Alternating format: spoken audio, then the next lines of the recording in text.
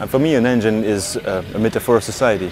It's made of a lot of different components, some very small, seems insignificant, some much more prominent, but anyway, all of them are necessary for it to run and go forward. In the process of making this, craftsmen quickly understood they were this tiny element in there nobody really considered or thought that is so important, but in fact essential for it to exist as a complete piece. This Caterpillar engine interests me for a while now because it's a civilian engine made for constructing, but it's been used in warfare, in war zones, since the Vietnam War.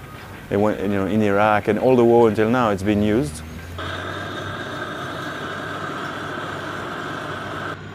I wanted to address cosmopolitanism in Morocco because it's a place of a lot of influence, Andalusian, French, Arab. I mean, it's like so many different things here. And so there is craftsmen from Indonesia that came and joined us to make this project. There was materials coming from Brazil, Congo. The first engine we made was really about Maghreb and the storyline as well. And this engine is a bit more cosmopolitan.